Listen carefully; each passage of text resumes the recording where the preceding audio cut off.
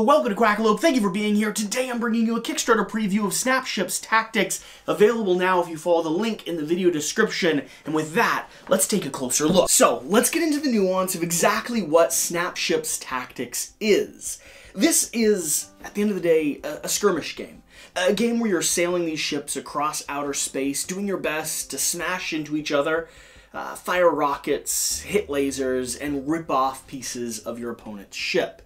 Now, the interesting thing is it's actually built on a modular mobile toy line called Snapships, which already has millions of dollars in sales and a lot of different modular parts that'll all eventually become part of this board game adaptation.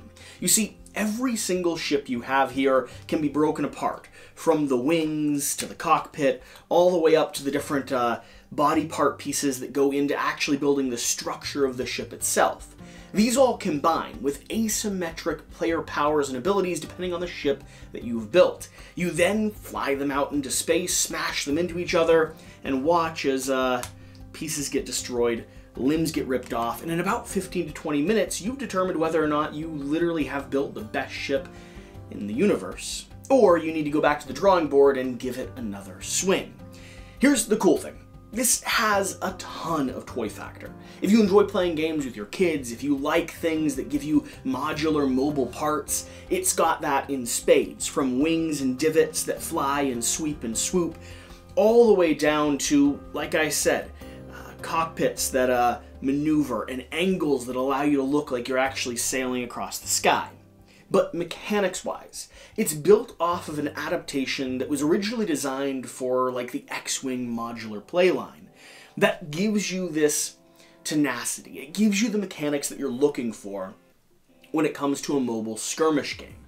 Like I was saying, every single part on the ship that I have here, which is the Scarab Claw Interceptor, is related to various model parts that I've attached to it. I have the Scarab cockpit, I have the F-8-3 tri-thrusters, I have the blade wings which sweep to the side, I have the maneuvering fins which are going to be the divots in the back here that open and close, I have the ZM-2 heavy missiles which you're going to see up here on top, and I have the C-6-3 Gatling guns which you're going to see down here on the bottom of my build. This is the ship that I'm taking out, and the ship that I'm using against the Sabre XF-23 fighter. Now, in the base game, you're going to have a lot of various modular parts, way more than you see here. In fact, they're actually designing brand new custom molded pieces to fit some of the different types of gear they want to give you to attach. You see, it'll normally come something like this. Scattered pieces, of course, these are 3D printed and not colorized at the moment, but scattered pieces that let you build into this modular system. And they do have blueprints, as you can see up here in the top corner, for a variety of different flighting paths and a variety of different ships, depending on how you like to play, and, of course, what you want to attempt to build. Now, when it comes to the actual mechanics of the gameplay, you're going to first build your ship, attaching various model parts based off of a point system.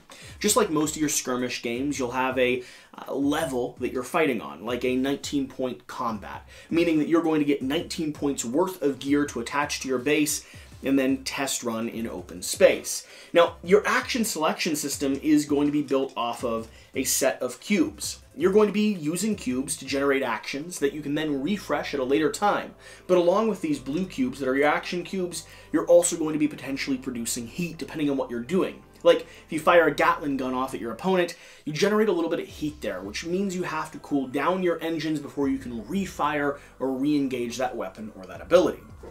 And trust me, there are plenty of abilities for you to pick from when it comes to the amount of different modular parts, custom abilities, and crazy combinations that you can actually pair together. So on my turn, I'll progress something like this. I'll start with my main ship card, and I'm pre-generating some load points over here just so we can walk you through an actual turn.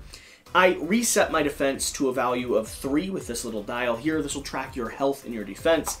The objective of the game, if I haven't already told you, is to drive your opponent's health to 0 without you, of course, exploding in the process. I then will refresh 5 cubes based off the ship model that I've taken, and red cubes are heat. They just get exhausted up to the top. Blue cubes are action cubes. They come back into your resource, and they allow you to take more actions. But as you can tell, I was unable to refresh all of the different actions that I need over here to the side. I then will do my base movement. In space, there's always a little bit of movement and drift, so I'll take this little dial. Now, this is the only dial you really need to worry about throughout the course of the game. It's going to control a variety of different factors. It controls, with little notches, your turn, which is always a 45 degree, but you can modulate that however far you'd like to go, so you can kind of control a little bit more to the center. And then it's going to control your long and your short movement. For instance, let me spin this around so I actually have my base facing the right way. My ship's not quite on the right way. That's the issue. I'm going to go ahead and fix that, popping this off, attaching the ship back on to the right location. Okay, so for instance, my long movement here will be a full jump, and my short movement would be one of these smaller jumps. So this controls your angles and controls the distance you actually move. Now, in my case, I would have to go ahead and do at least one turn to the side. And remember, I have to move some degree, but I can control that a bit. And then I do a small movement forward. So let's go ahead and control for that. And that's my base movement. That's the drift that's happening in outer space. Now I can take my actions. And I can take however many actions I would like up to the amount of blue cubes I have available and the amount of open action slots I have in my tableau. Because if there's already cubes on a card, you cannot re-engage that until you've refreshed or exhausted them again. So in my case, I could go ahead and utilize the Scarab Cockpit, which would give me 2 more defense, but I'd take 2 heat cubes onto it, making it so I couldn't use it until I'd refreshed it later on. But I'm close enough to my opponent that I think I'm going to go ahead and do that, bumping my defense up to 5. I also have my tri-thrusters available, where if I spend 2 cubes, I can do a long move and up my defense once more, but I don't know that I need to do that right now. But I could go ahead and spend 2 action cubes and generate 2 additional heat, meaning my board's getting very tight and very exhausted quickly, but this will give me 2 more pivots and 2 more short moves. So for instance, a pivot here with a short move following. Now, this is a good time to mention the different terrain that we have across the board. This ice cloud here, now all the terrain is going to be positive. The ice cloud over here is going to give you the chance to cool down your ship. These different debris, or these different asteroid belts, are going to give you the chance to get rid of missiles that might be fired after you, and the debris over here is going to give you higher evasion.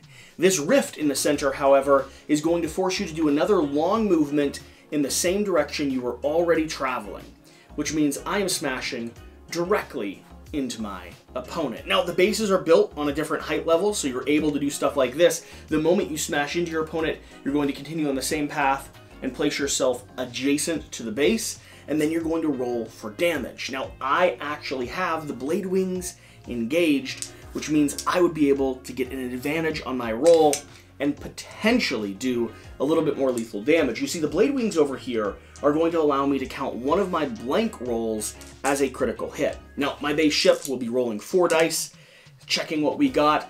Now, because my base ship has the passive ability to let me re-roll a dice, I will do that once more, and I'm gonna have a total of 2 hits, with one of those being a crit hit, which is powerful because it means I get to break one of my opponent's pieces, making it so they have to actually repair it before they can engage with it again. My opponent, because we did crash into each other, would roll the same thing, except they don't have the bonuses of counting blanks, and they didn't get any crits here, so I would just take some pings of damage, cycling my dial down just a bit. But it's still my turn, and I'm still progressing forward.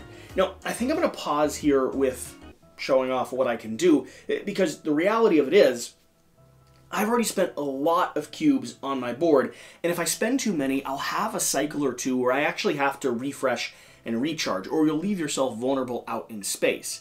This is not the best position for me, because I know that my opponent can move forward a lot and has a U-turn ability, which is going to allow him to pivot entirely in space and potentially fire at my blind side, which will give him an advantage on the attack. That's the breakdown. That's kind of how the flow or the structure of the game works. It's very simple, and the most compelling part of it for me is how modular this plays and how quick this plays. I'm able to swap parts out, to mix and match, to figure out what will be the most fun combination, and then run against my opponent for 15 minutes, giving it a swing. And if things don't work out, like one time I built my ship, designed heavily around arsenals, like long-distance range missiles, but I had so little movement. I did a lot of damage right up front, but then ended up getting wrecked, destroyed on the back end because I couldn't get my ship to spin around fast enough. And it turns out I really needed to have my maneuvering fins attached because they give me rotation up to twice on the dial, which is powerful, and in this case, if I had the actions necessary, would have allowed me to run directly into my opponent, turn, and then fire with my Gatling guns, which would rip them to shreds, which would be amazing and a ton of fun. Here's the thing. Snapships Tactics is an interesting game for me because it's built off of a system that already exists. It's built off of this kind of miniature toy line, right? And you can tell the heart and soul of it was there, and it did really well. But now it's transferring over into our hobby space, and if you like the idea of having a functional toy, sort of Lego building block style, where you can rip pieces off, reconstruct it in whatever manner you want, like, honestly, I think a quick moving little rocket ship like this would be pretty fun to play with. This is one of those games for you. But on top of that, the thing that's the most important for me is there a fun game to play beyond that? And the answer in my experience is absolutely yes. Because Snapship Tactics, while it's fun to build and mix and match, it wouldn't be very compelling if the mechanics behind the game system weren't as fun as the actual building mechanics are. And I think they've done a fantastic job at that. I could teach this and play this with nearly anyone, but depending on your level of skill and expertise, that is a ridiculous looking ship for the record. It's like a pincer, but I'm kind of into it. Depending on your level of skill and expertise when it comes to designing, creating, and playing miniature war games, you can find the degree of depth you're looking for in the various different combinations, the ship abilities, and the maneuvering tactics you have on the board.